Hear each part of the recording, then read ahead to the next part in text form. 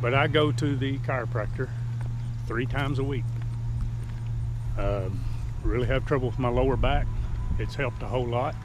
That's one of the reasons I bought a stand-on mower, is the chiropractor told me that I did not need to be sitting on a riding mower and that grinding on my back, that I needed to be walking or standing. And so that was one of the reasons I went to a stand-on. And so I'm going down here to get to Harley, and I'm going to ride down to the chiropractor. Thought you might want to ride along.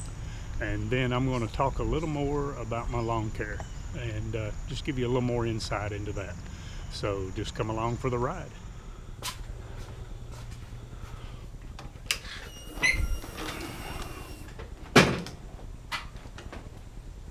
My wife said that y'all were probably thinking I needed to clean out the garage. As you know, I've got rental property, and sometimes the people don't want the garage, and so if they don't, I take that out of the price of the rent, and then I use it. And so that's why my bike's at a different location.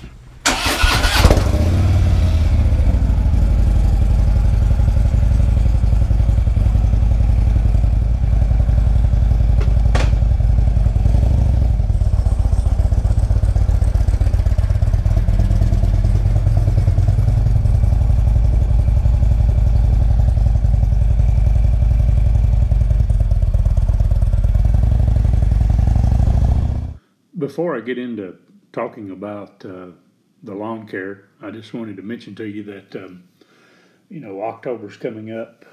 Every year, Russellville has what's called the October Festival. It's just kind of a small parade here in town, and a lot of things to do with tobacco and such, because there's still a lot of tobacco raised in this area. But anyway, during that tobacco festival, there is an old, used to be a bank. It's not a bank anymore, but it's a real old bank that has been preserved. It's an old bank that Jesse James robbed, and they have a reenactment of that every year. There's a lot of homes here that are built in the late 1700s and early 1800s that have been preserved. And so Russellville has a lot of, if you like things like that, Russellville has a lot of rich history in the area, things like that have been preserved, old homes and such. So a lot of these older homes have been turned into bed and breakfasts, so you can stay in them at a bed and breakfast.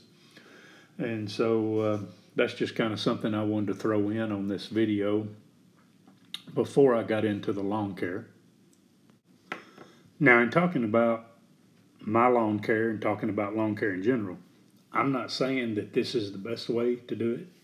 This is the way to operate your business. There's a lot of successful lawn care businesses. I'm just telling you the way that I operated and how I did. In the last video I made, I mentioned that when I first got started, I kind of just drove everywhere there was to go, anywhere somebody called me. I didn't care if the grass was as high as my head. I didn't care. I was just trying to get out there and get my name out there. But all along, I knew that's not what I wanted to do. I wanted to specialize in lawn care, and I wanted to be known for that. And once I got to that area, I cut down the amount of lawns that I had, and I just took what I wanted. I would not mow any bi-weeklies. I only mowed lawns that I did lawn treatments on. And I had a lot of lawns I did lawn treatments on that I didn't mow. Most of those people mowed their own. Now, if those people were going on vacation, had a health issue, or some reason they couldn't mow their lawn, and they called me and wanted me to mow their lawn, I would do that. Because those were weekly mowed lawns. They were lawns they were taken care of, and they were kept nice. And plus I was doing their lawn treatments, and so I would do that for them if they were on vacation, health issues, or things of that nature that they maybe need me to mow it a couple, 2 or 3 weeks. So I would do that. But if somebody called me just out of the blue and said, hey, I haven't been able to get to my lawn or whatever, and can you run by and mow it? I wouldn't do that. I wasn't doing the lawn treatments, and I wasn't connected, to doing that. And I wanted them to know I was a specialty lawn business. Okay, I'm out of the chiropractor's office. I'm going to take a little ride and show you a little something. Okay, look, getting back to the lawn care. As I was mentioning before I took the break, that, I would get phone calls from time to time and say, I haven't been able to get to my lawn in 2 or 3 weeks. It's kind of gotten overgrown. I know it's going to take a big mower to get through it.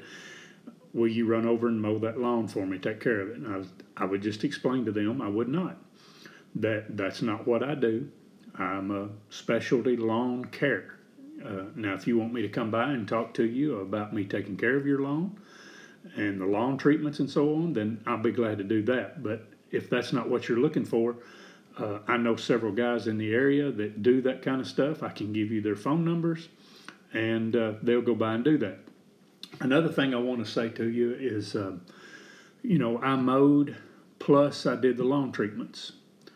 And then I had the skid loader that you saw, and I had a power rake where I fixed people's lawns and did things like that, or, put in lawns on new properties. But anyway, if I was doing lawn treatments on somebody's lawn, somebody else mowed that lawn, I in no way ever tried to take that lawn. I wasn't interested in taking that lawn. I didn't want that lawn because I wasn't going to do that to somebody else that had a mowing business, and I appreciated getting the opportunity to put the chemicals on. But I would never try to take that lawn, or would I take it from somebody, because I knew most of the people in the area that took lawns, that mowed lawns. Now, if there was somebody called me and they wasn't doing lawn treatments, somebody else mowed the lawn, and, hey, we're wanting our lawn to look like what you're doing to these other lawns, then those I would take. But I never tried to take any business from somebody that I was doing the lawn treatments on it and they already had somebody mowing their lawn. Okay, we're going to make a left turn up here in just a minute, and I'm going to point out to you the lawns that I mowed and how this is a way you can really make money mowing when you get your lawns this tight. So we're going to make this turn. I had a whole lot of lawns up here that I did the lawn treatments to, and those people mowed their lawns. I'm not going to point out the ones that I did the lawn care to. I'm going to show you the ones that I mowed. Okay, this one right here on your right, I took care of that lawn. And also you're going to notice as we go up through this area, there's no one up here that's mowing now, that's doing the lawn treatments. A few of the lawns are treated. They have a company come in and treat them. But you're going to notice they're not striping the lawns up. They're just not manicured like they used to be. And it's really surprising to me how no one around this area wants to do that. And so anyway, here we go. We're starting in right here. And I would park right along in here somewhere, and I would mow 2 lawns right here.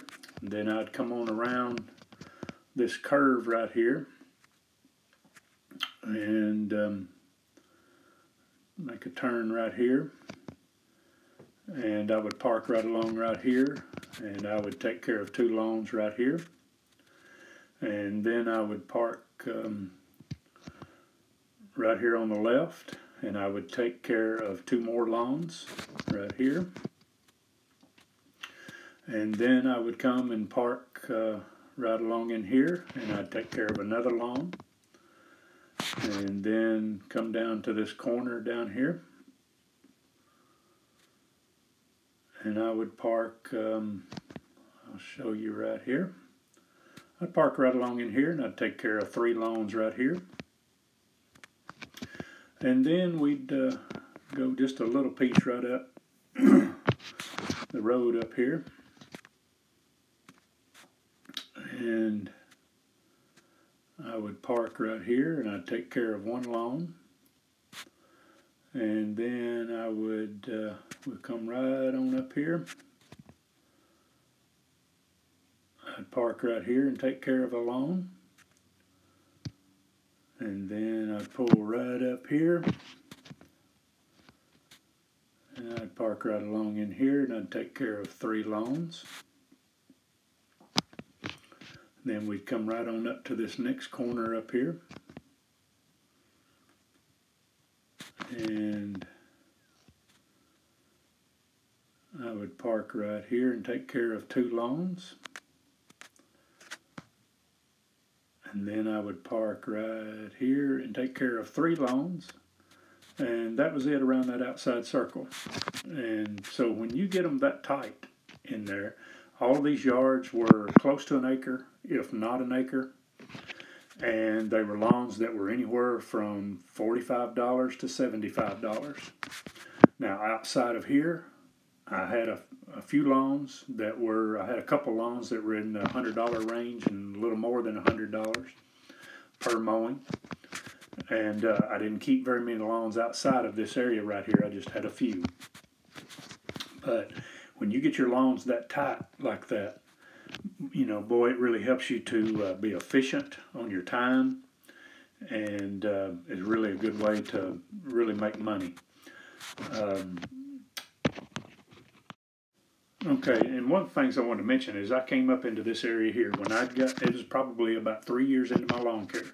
When I made it to start coming into that area right there, the way that I picked up those lawns is I would ask them, what are you used to paying? What have you been paying to have your lawn mowed? And they would tell me. And then I would tell them, okay, for the first month, I will mow it for that. And then after I mow it for the first month, and I keep up with my time, see how long it takes me to mow it, because I had come up with a price that I wanted per hour for mowing. And so then I would tell the people, I'll mow it for what you've been used to paying for the first month.